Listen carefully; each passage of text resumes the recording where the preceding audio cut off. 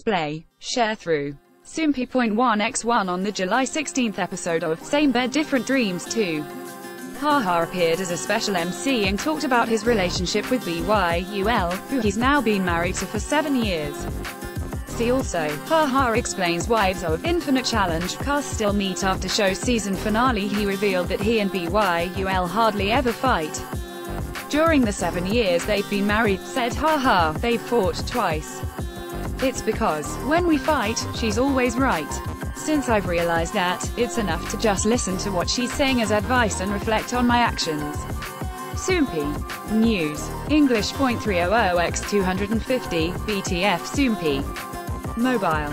English .300x250, ATF. HaHa also revealed his love for not just wearing matching couple items with his wife but matching with his son, too, as a whole family.